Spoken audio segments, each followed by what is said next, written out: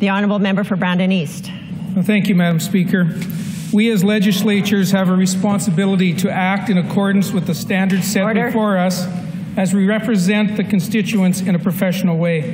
This is not a new procedure in this legislature or any other assembly around the world.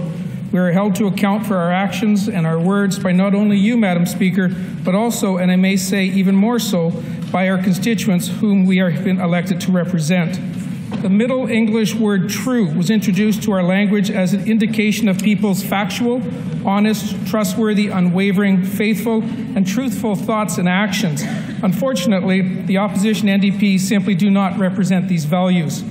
You see, Madam Speaker, trust, truth, and integrity go a long way in building the respect of all constituents in our great province. The NDP continue to spread misleading information with each and every question they ask in question period.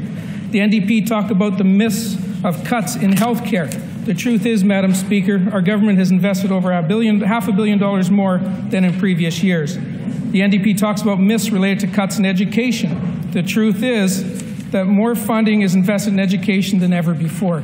Madam Speaker, the list goes on and on. We are here to work for our constituents, and over the past few days, the NDP have proved that they do not care. We suggested sitting on Fridays, they voted against it.